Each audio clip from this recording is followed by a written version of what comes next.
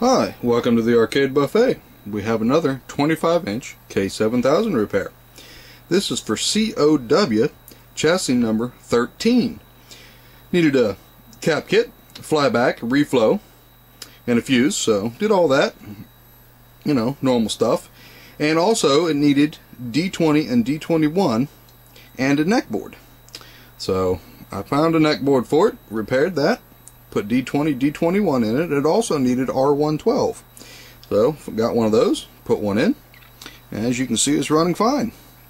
I will let it go through its test period and get it packed up and ready to ship out. So all in all, pretty easy repair for the most part. If you have any tips or tricks or hints you need, please post them a comment in the bottom of the video, or visit my site, thearcadebuffet.com, or shoot me an email at thearcadebuffet@gmail.com.